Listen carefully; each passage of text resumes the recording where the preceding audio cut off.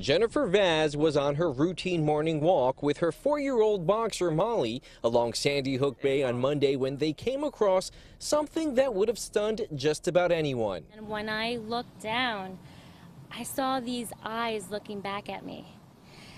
Just these cute little puppy eyes, all shivered up and scared, and in the crates, locked up. Down by the rocks along the water side was this 1-year-old pit bull, whimpering, locked in a wired cage. Without skipping a beat, Vaz jumped over the railing and helped the pup. When I opened the crate, Molly actually went in there and gave River like a little kiss, and to show, you can trust us. According to authorities, if it weren't for the Good Samaritan stumbling upon the dog, the cage would have been completely submerged in less than an hour. I couldn't believe that this happened in our town, that somebody could be this malicious. The dog, now named River, is said to be in good condition and is being treated at the Monmouth County SPCA.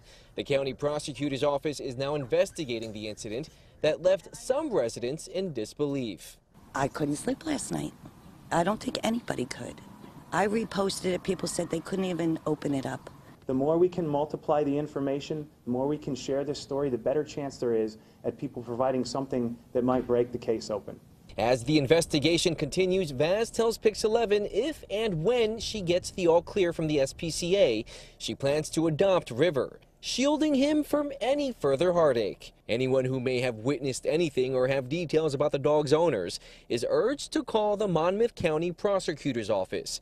In Highlands, New Jersey, I'm Andrew Ramos, Pix 11 News.